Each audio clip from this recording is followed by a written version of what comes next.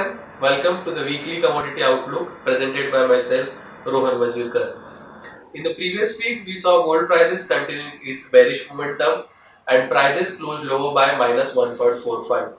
From the energy pack, crude oil continuing its bullish momentum closed marginally up by 0.17%, and this was on the back of drop in the inventories which was minus 1.4. Now if you look at the weekly chart, prices have been making higher highs and higher lows, and the trend continues on the bullish side.